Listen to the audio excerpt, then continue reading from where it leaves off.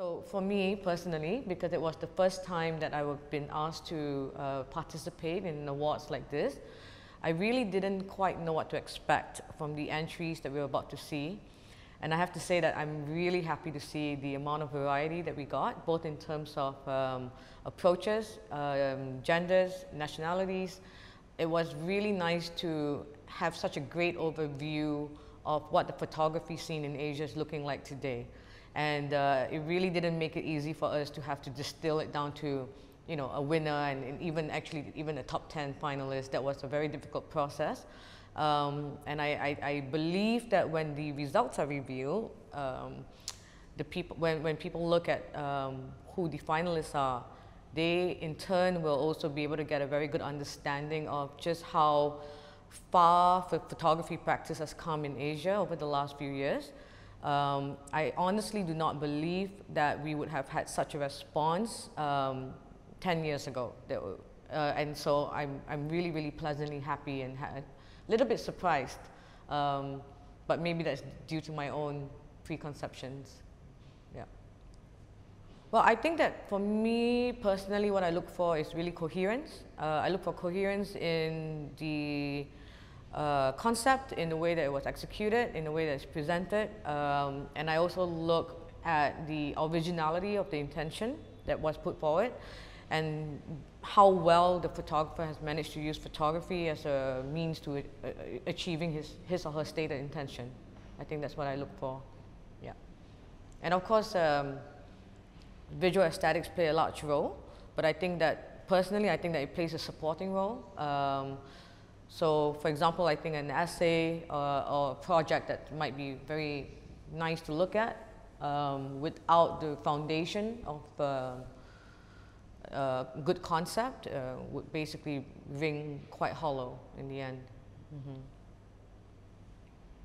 I think that Asia is currently in this stage of development whereby you still have countries that might not be as well represented, but I think that this is a problem that goes away with time. You know, economies develop, there's more, there's more opportunities for education, and then inadvertently that leads to more entries into awards like this. And so like this year, while we may have seen a corresponding increase in entries from Nepal and Myanmar, I would say I look forward to more increase, an increase in entries from, say, Laos, which is another country that I think we don't really hear a lot from right now. But also, I do think that sometimes the onus is put back on us, that we actually have to go do a bit more searching. So I think that given time, this will eventually reveal itself. And we can see that in the last 10 years, actually, as more and more countries increased in participation over time. Yeah. Well, I think that especially for documentary photography, when I first started out, there was a lot of cliche topics. And the problem with it is that actually, even though it's a cliche, most of the time it's still very important. It's a crucial issue, it should be paid attention to. But then when you have too oversaturation of work from a particular topic, you get fatigue. And that is, for me personally, the main problem with the cliche. Not so much that it's been done before, but it just prevents people from paying as much attention to it as they should. So this year, when I was looking at the entries, it made me realize that there were certain cliches that have disappeared over time, and there were some entries that I was very pleasantly surprised to see, because it made me realize that there were still people working on very, very crucial social issues that have not gone away, even though they've been around for a long, long time. And to the photographers who are working on those issues, I just want to say, like, please don't give up, and please keep going. And if you feel like your message is not being heard, maybe reach out to people and try and find a way to get that message across clearer, you know. But we are listening when we are paying attention to it. Yeah. I think having an awards like this that focuses specifically on Asia is good.